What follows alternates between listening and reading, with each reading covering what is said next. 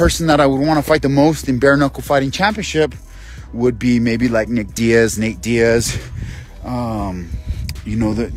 Perry's my boy, but Austin was my boy too. In the sport, in combat sports, you got to fight your boys. I've been fighting my homies since Kenny Florian. Kenny Florian was my boy. Josh Rafferty on The Ultimate Fighter was my boy. I've been fighting friends since forever.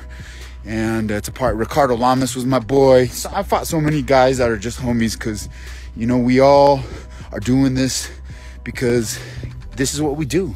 We're warriors. We're fighters. We're entertainers. We're gladiators, man. We're gladiators, and we do this for the fans. We do this for the glory. We do this to live an epic life.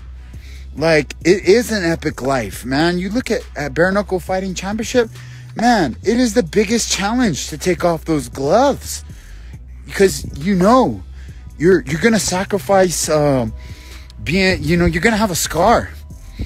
You're gonna have a scar, and scars are, they are what they are. But when you're a lion like me, man, you don't care about those scars. And plus, everybody's seen how many scars I earned in the UFC, and hey, they healed, and I'm still pretty.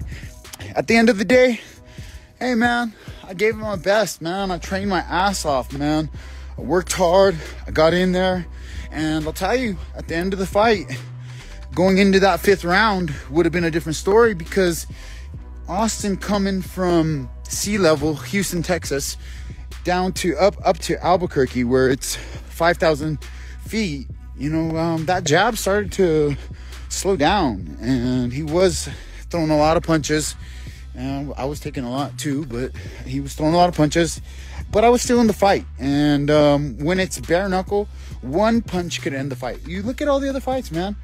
They're first round KOs. Every single fight on the card was a first round KO. So that goes to show you. I went in there with the best. The fastest jab in all of BKFC. And he didn't only have a fast jab. The guy was elusive.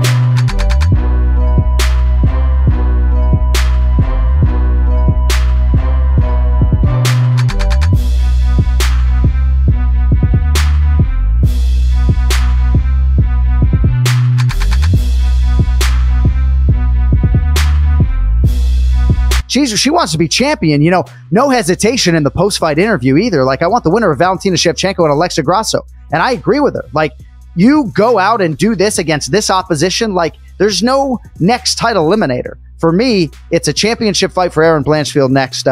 What are your thoughts on all that? I'll say this. I always try to take more of a conservative approach. If I was managing her or coaching her, I like kind of a more of a slow progression just because I want to give her the best opportunity to not only get the belt, but to hold on to that damn thing. And, you know, I think having that experience and seeing a variety of styles and being in some big spots is what's going to allow her to physically, technically, spiritually be able to get that belt when that opportunity arises. So, yeah, the big problem is that there's not a whole lot of opportunities for other fighters. Yeah, I think, you know, Shevchenko could have other opportunities. Maybe there's a couple other people that could step in and be that challenge. But Blanchfield, having that amazing performance, she might, for better or worse, get that next opportunity. You know, I think here's the problem is showing those kind of vulnerabilities and seeing what Shevchenko can do to pick apart fighters on the feet like she does. I'd be a little bit worried for Blanchfield. I think Blanchfield will be just fine. If she's able to hit that takedown against Shevchenko, I think she's going to be better on the ground, no question about it. But on the feet, I would like to see more development, especially defensively from Blanchfield. Before she takes on someone like Shevchenko, she's not just fighting for the belt against anybody. She's going against one of the best females to ever do it. So, again, for me, I would like to see a more of a slow roll, slow progression towards someone like a Shevchenko.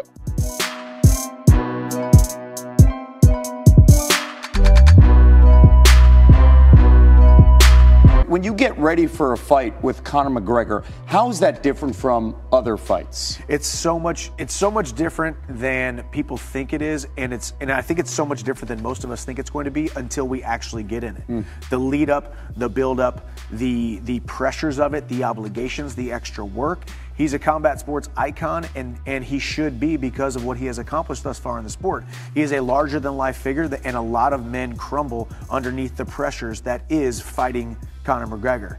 But there's nothing more dangerous and nothing more intimidating than a man who is wholeheartedly and fully content with himself, and I think that's who I am, so that's who I'm going to show stepping into The Ultimate Fighter, the competition of The Ultimate Fighter, as well as stepping in the octagon later this year.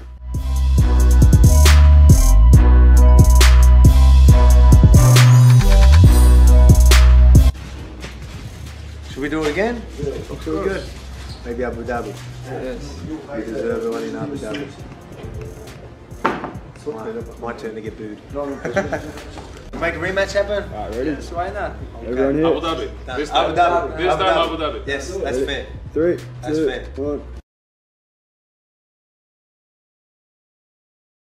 Should we do it again? Yeah, looks really good. Maybe Abu Dhabi.